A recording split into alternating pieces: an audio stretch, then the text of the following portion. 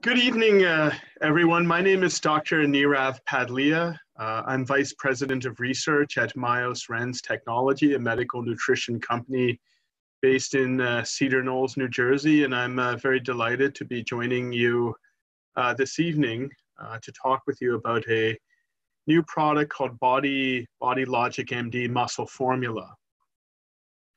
And so the way that I've divided this webinar is I'm going to spend about the first half of the webinar talking in general about the importance of muscle health, and I'll be talking about a number of important human clinical trials that have been conducted that are relevant to this discussion. And then I'm going to spend the remaining half of the webinar talking specifically about this product that we have private labeled developed for BodyLogic, called BodyLogicMD Muscle Formula. So I guess the first question is why does muscle health matter, right?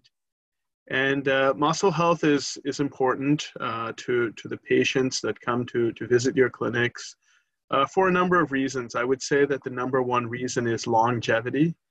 And so I'm going to talk about two very important studies that were done, one at the Karolinska Institute in Stockholm, Sweden, and another study that was done at Harvard Medical School that focused specifically on muscle mass and breast cancer survival to illustrate this point.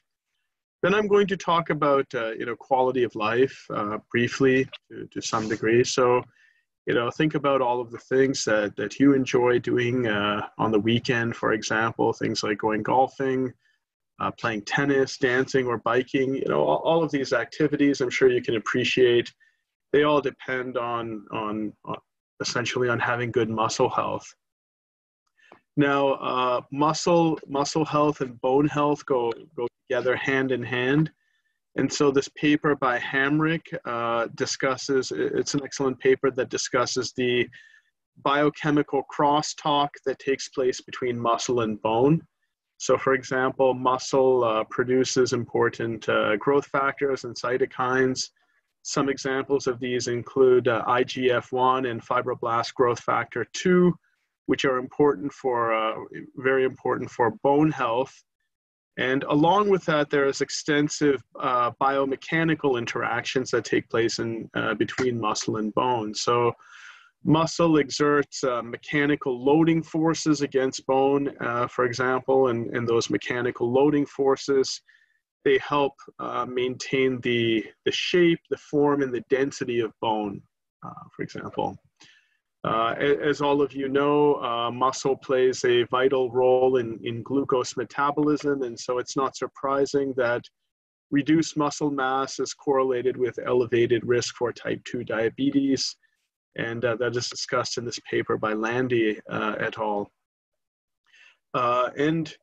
Muscle mass is very important in terms of avoiding injury as people grow older.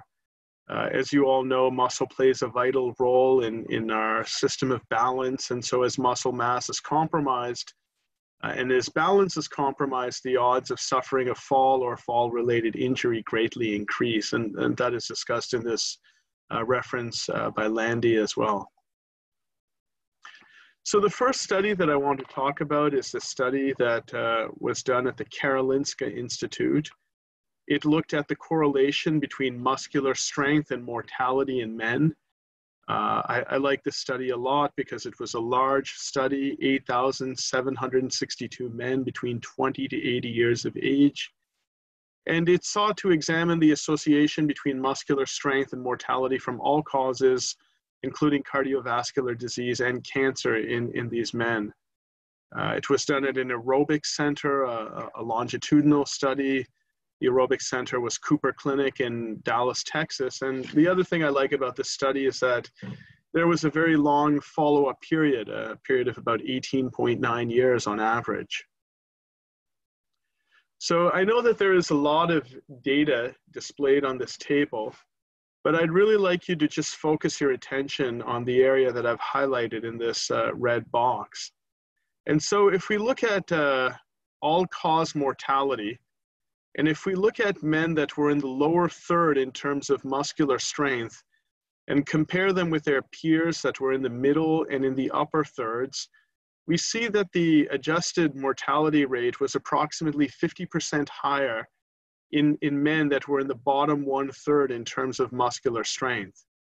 And now if we look at mortalities due to cardiovascular disease, we can see that the rate of mortality was about twice as high in the group of men that were in the lower 1/3 in terms of muscular strength when compared with their peers in the middle and in the upper 1/3.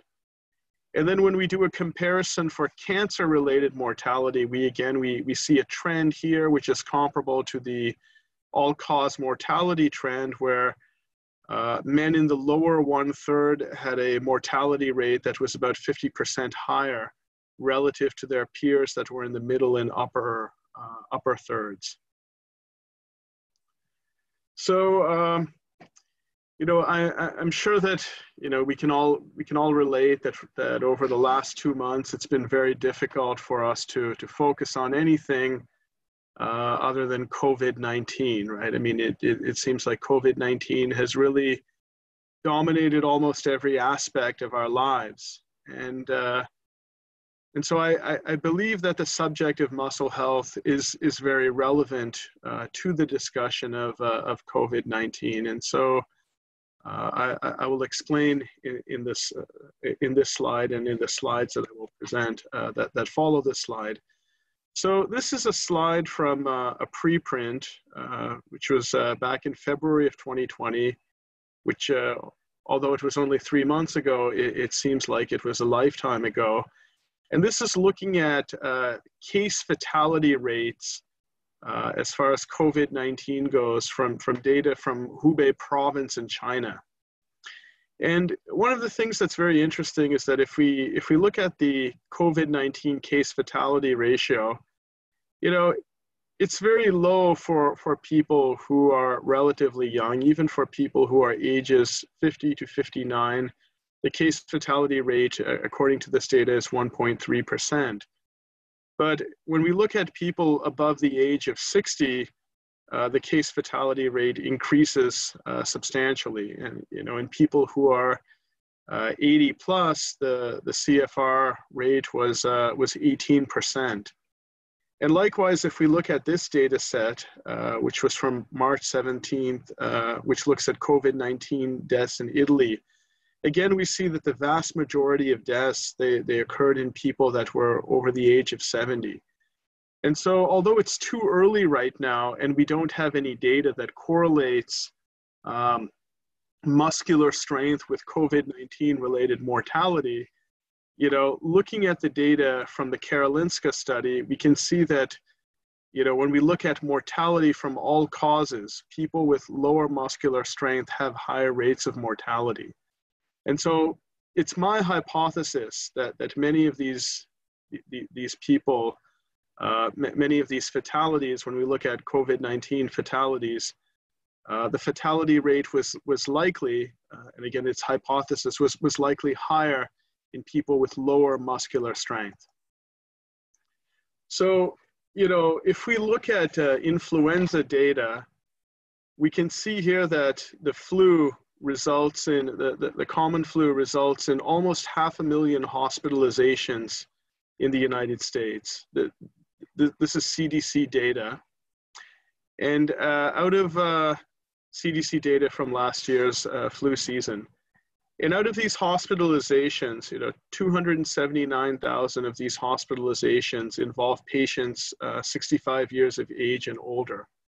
And if we look at fatalities from the flu, approximately 75% of the flu-related fatalities happened in patients above the age of 65. And so again, it's CDC data. I don't have any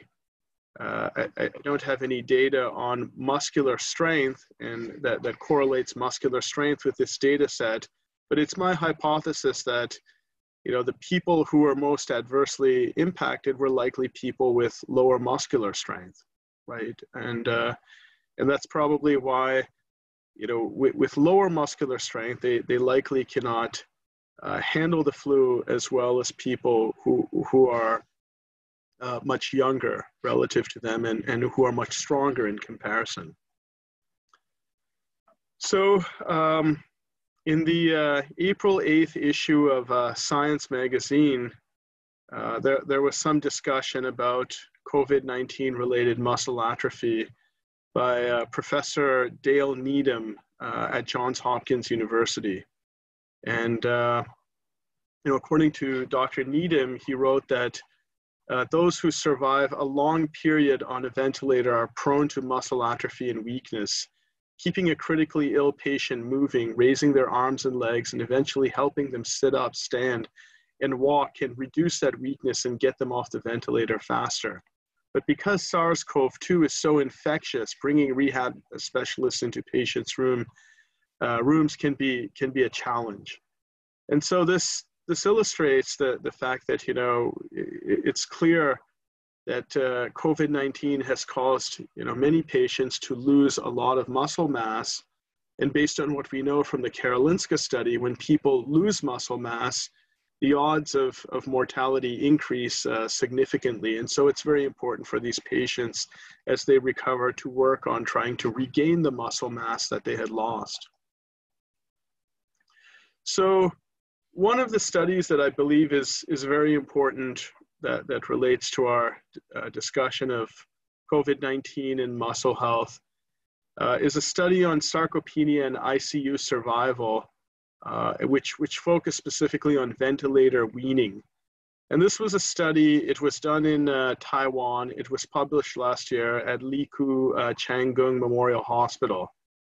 And the researchers, they were interested in the question, how does sarcopenia impair the respiratory musculature, and how does that influence the outcome of ventilator weaning? And so this was a study that involved 96 patients in the surgical ICU that were undergoing mechanical ventilation.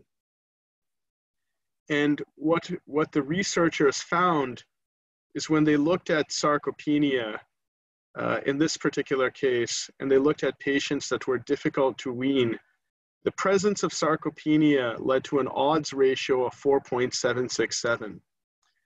And when we looked at the presence of sarcopenia and we focused our attention on ICU mortality, the odds ratio was greater than 5 in this case. So it shows that the presence of sarcopenia is a significant risk factor for these ICU patients when it comes to becoming difficult to wean and when it comes to mortality in the ICU. Another study that I'd like to talk about is a study that took place at Tamana Regional Health Medical Center in Kumamoto, Japan. And so I want to talk about this study, which focused on sarcopenia and aspiration pneumonia survival in older adults. Because as you know, one of the complications of COVID-19 is that it sometimes does result in pneumonia. And so this was a prospective observational cohort study in an acute geriatric hospital to look at the impact of sarcopenia on 90-day mortality following aspiration pneumonia. And it involved 151 subjects. 151 subjects, their average age was approximately 85 years of age. And in this particular study, the appendicular skeletal muscle index was measured using bioelectrical impedance analysis. And aspiration pneumonia was diagnosed based on the 3 criteria listed below. And so as we can see here, if we look at the solid line corresponds to probability of survival with time on the x-axis. And this is for patients who are in the top 75% of the population in terms of ASMI measurements, which were based on bioelectrical impedance analysis. And if we looked at this dashed line below it, this dashed line represents the weakest, the lowest in terms of ASMI, the bottom 25%. And we can see that 90-day survival was much lower in sarcopenic patients who are in the bottom 25% of ASMI relative to their peers who are in the top 75%. And so now I would, getting away from the subject of COVID-19, I would like to talk about breast cancer survival and how sarcopenia impacts breast cancer survival. So this was a study that was published a couple of years ago. It was done by researchers at Harvard Medical School and Brigham and Women's Hospital. It looked at women with non-metastatic breast cancer. And the researchers asked the question, are sarcopenia, poor muscle quality, and excess adiposity at diagnosis associated with overall mortality in patients with non-metastatic breast cancer? And so it was an observational study involving 3,241 women with non-metastatic breast cancer. And so CT was performed at the time of diagnosis. And based on CT, the women were placed in different buckets, one of them being sarcopenia, another being poor muscle quality, and another being excess adiposity. And the main outcome measures of this study were overall survival time and all-cause mortality. So once again, I realized that this is a lot of data that I'm showing you here, but I'd really like you to just focus on this box that I've highlighted in red. And if we look at the women who are non-sarcopenic and had low total adipose tissue and use them as our reference and compare them with their counterparts who were sarcopenic and also had low total adipose tissue, we can see that the hazard ratio increased from 1 to 1.35. And then when we look at women who are non-sarcopenic, but were in the middle in terms of total adipose tissue, the hazard ratio increased from 1.28 to 1.83 when we compared these women with women which were also in the middle in terms of total adipose tissue, but were sarcopenic. And finally, when we compared non-sarcopenic women with high total adipose tissue with sarcopenic women with high total adipose tissue, we can see that the hazard ratio increased from 1.45 to 2.05. And when we look at the Kaplan-Meier curve on the right-hand side, we can see there is a clear difference in survival between sarcopenic women relative to non-sarcopenic women, as you can see here. And so now I'd like to talk briefly about frailty. And so the clinical definition of frailty, according to this paper that was published some time ago in the Journal of Gerontology, is when there is the presence of 3 or more of these components: shrinking, weight loss, unintended weight loss, typically about 5% over a 12-month period, weakness. Often this is self-reported. Typically, it can often be measured by grip strength. Poor endurance and energy is often self-reported. Slowness, as you could appreciate, would typically be measured by gait speed, which is easy to do these days with smart watches. And finally, low physical activity level. So the presence of 3 out of these 5 typically fits the clinical definition of frailty. So why is sarcopenia so important to the discussion of frailty? Well, according to Professor Morley at St. Louis University, a key opinion leader in this field, it has been suggested that sarcopenia is the major cause of frailty. So, how have we at MYOS, and working with your team at BodyLogicMD, how have we addressed sarcopenia and frailty? We have addressed it through an advanced nutrition product called Fortitropin. And so Fortitropin is one of the key ingredients in BodyLogicMD Muscle Formula. And so what is Fortitropin? It's a natural bioactive composition made from fertilized chicken egg yolk. This is produced using a patented manufacturing process that leverages high-pressure pasteurization technology and freeze drying. So it's a low-temperature manufacturing process developed by researchers at the German Institute of Food Technologies, and that helps to retain the activity of the biomolecules, being the peptides, proteins, and lipids that are found to be naturally present in fertilized chicken egg yolk. It has been shown in clinical studies to increase muscle mass and strength, to prevent atrophy, and to improve recovery. Fortitropin is manufactured in modern state-of-the-art GMP facilities in Germany. And our company has 2 issued US patents that relate to the manufacturing process of fortitropin. One of the questions that I'm sure you will be asked by many of your patients has to do with egg intake, cardiovascular disease risk, and mortality. So I would like to bring this paper to your attention. It was published back in January of this year. It was one of the largest studies to date that has been done on egg intake, as it involved 177,000 people in 50 countries. And as you can see from here, the authors of this study concluded that they did not find significant associations between egg intake, blood lipids, mortality, or major CVD events. So the product that we have developed for BodyLogicMD is called BodyLogicMD Muscle Formula. It's a revolutionary all-natural product that is backed by rigorous clinical research. It's comprised of simple ingredients, being fortitropin, branched-chain amino acids, creatine, monk fruit, and natural vanilla flavor. And it's manufactured in modern state-of-the-art GMP facilities, as you can see. So one of the key studies that I'd like to talk about involving fortitropin was a study that we sponsored at the University of California at Berkeley. This was a study that was done in the laboratory of Professor William J. Evans.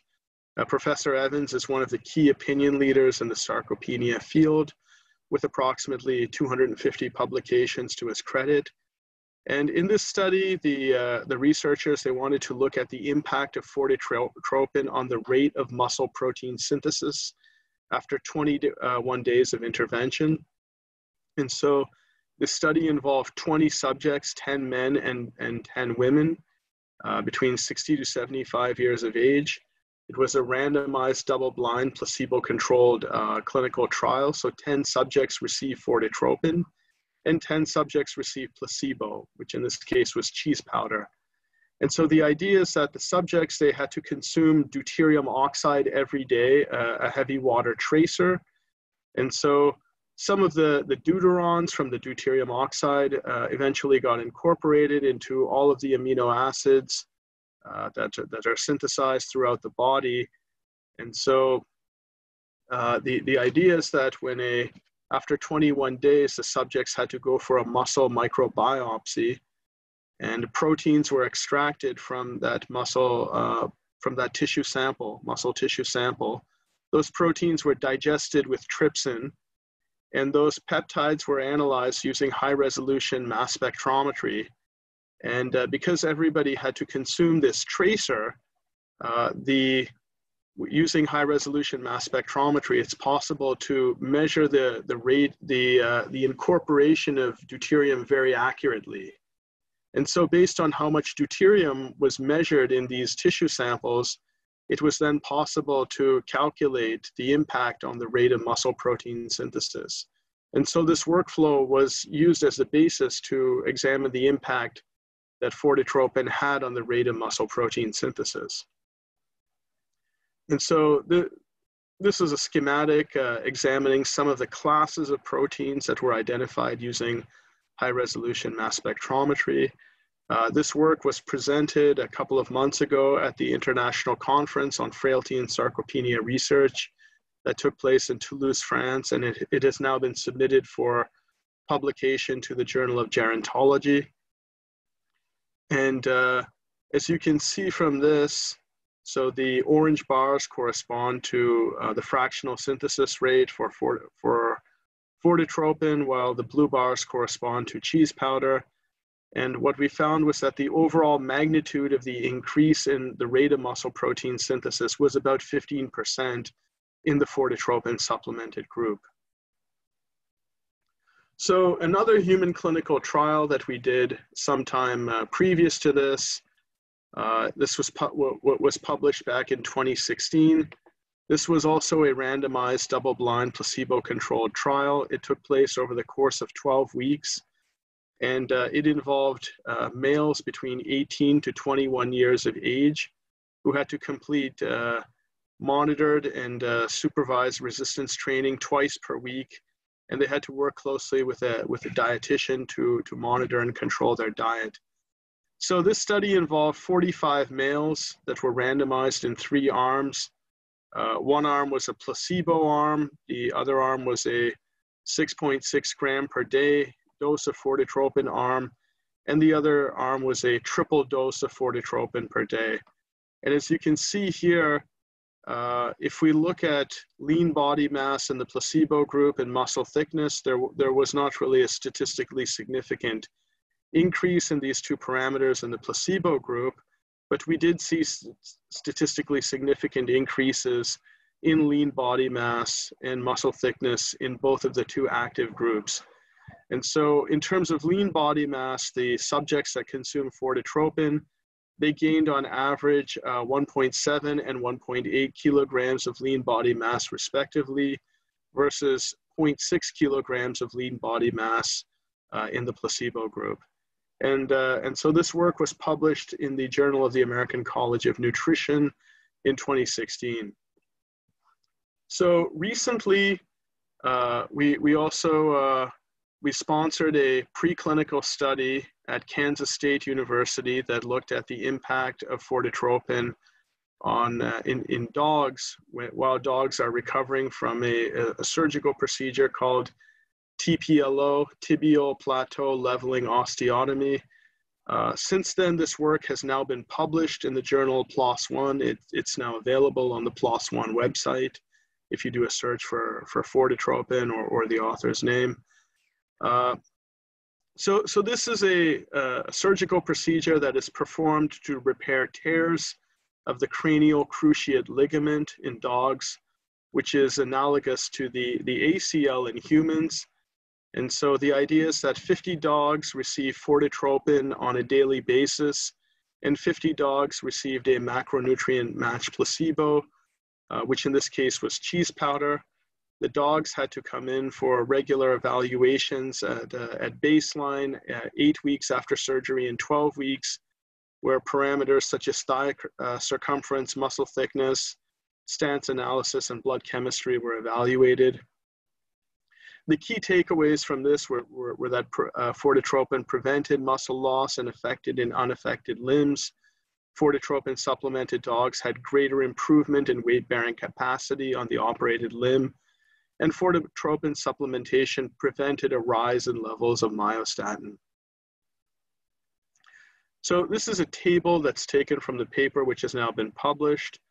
But if we look at data for thigh circumference, and if we look at the affected and unaffected limb in the fortitropin supplemented group, we can see that over 8 weeks, there is a decrease, okay? There is a decrease of about 0.5 centimeters in thigh circumference.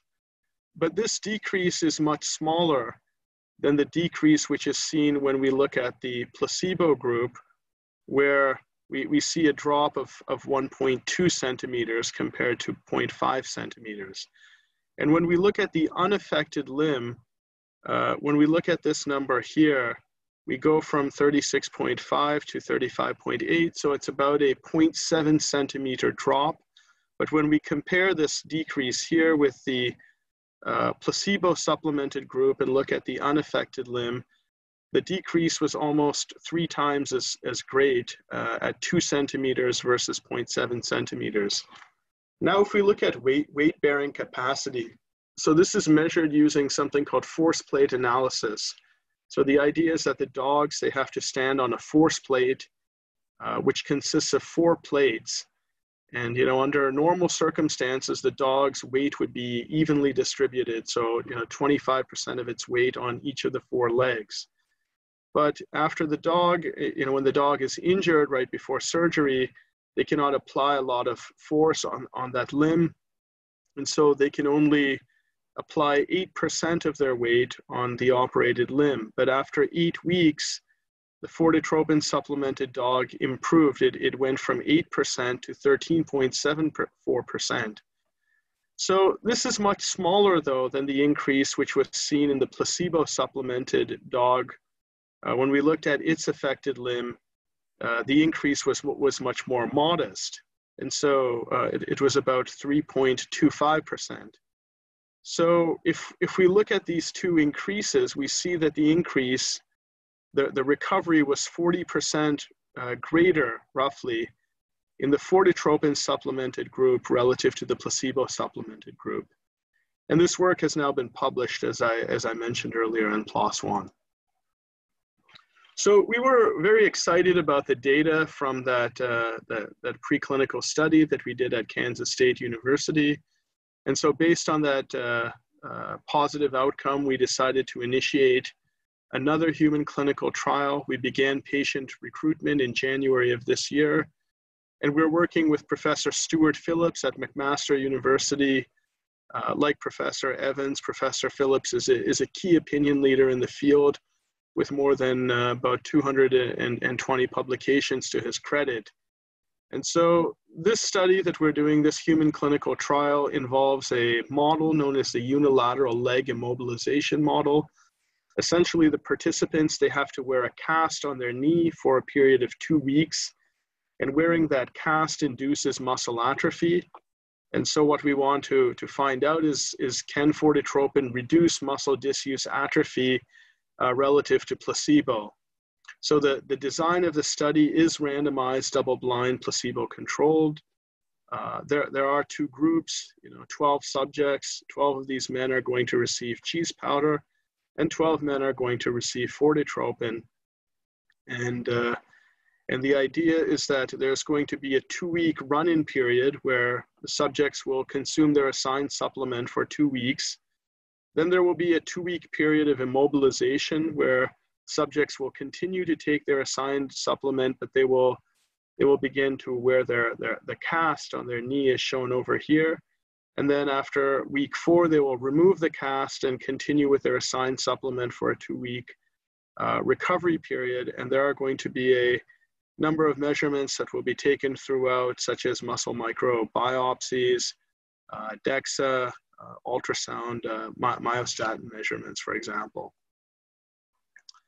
So one of the things which is unique about the BodyLogicMD Muscle Formula product is, in addition to containing Fortitropin, this product is also supplemented with creatine and branched chain amino acids. So I thought it would be useful to talk about one study that was done on creatine supplementation, focusing on older adults. This was a study that was done in Brazil. It involved 32 subjects. 16 of these subjects were allocated to the placebo group, which was 5 grams per day of maltodextrin, while 16 subjects were allocated to the active group, which was creatine. And they, along with subjects in the placebo group, also had to complete resistance training. What we can see here is when lean mass measurements were made, we saw a very significant gain in subjects that consumed creatine while performing resistance training in comparison to those that were in the placebo group that while they performed resistance training as well. Quite a significant improvement, as you can see, in muscle gain. So as I had mentioned, along with creatine and Fortitropin, BodyLogicMD Muscle Formula contains branched chain amino acids. And so one study that is worthwhile discussing is the study that was done at Kumamoto Rehabilitation Hospital in Japan. This was an 8-week multi-center, randomized, controlled, blinded outcome, 2-cohort, parallel group intervention trial that focused on older men and women greater than 65 years of age with low muscle mass. And these were all patients that were recovering. Some of them were recovering from stroke, some from musculoskeletal disease, and some were recovering from hospital-associated deconditioning. And so these subjects had to undergo some low-intensity resistance training, and they were assigned to either receive branched-chain amino acids or to receive a placebo.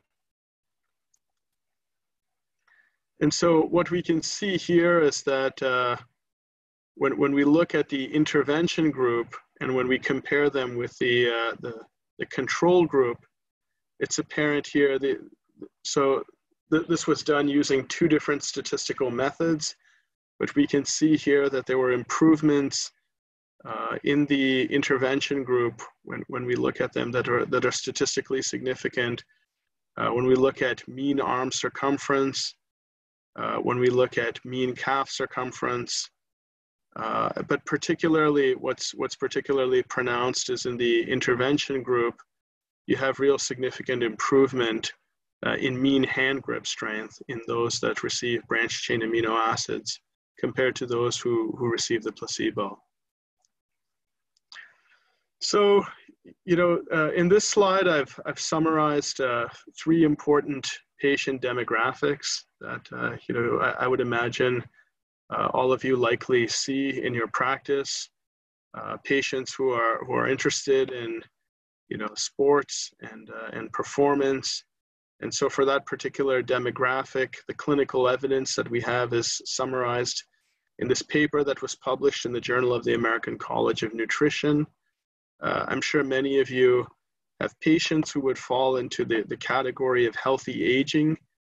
And so the clinical evidence to support the use of this product, Fortitropin, the active ingredient in BodyLogicMD, is supported by this presentation of these clinical results at the International Conference on Frailty and Sarcopenia Research. And as I had mentioned earlier, this work has been submitted to the Journal of Gerontology for publication. And in terms of patients who fall in the category of recovery and rehabilitation, the evidence for the use of product as it relates to recovery and rehabilitation is supported by this PLOS One manuscript, which has now been published. And along with that, we have initiated a human clinical trial at McMaster University, which was initiated in January of this year, and we hope will be complete sometime next year. We have received a number of excellent testimonials related to Fortitropin, the active ingredient in the product. Many of them are from former football players, such as Carl Nelson, Joe Thomas. We have worked with Aaron Gordon, who plays for the Orlando Magic, and Carly Lloyd, who is a FIFA World Champion and Olympic gold medalist. And just to summarize, BodyLogicMD Muscle Formula is a revolutionary advanced nutrition product that supports muscle health. And I'd like to thank all of you for your attention. If you have any questions, please feel free to reach out to me by email at npadliya, NPADLIYA, at MYOScorp, MYOScorp.com. Take care and have a wonderful evening.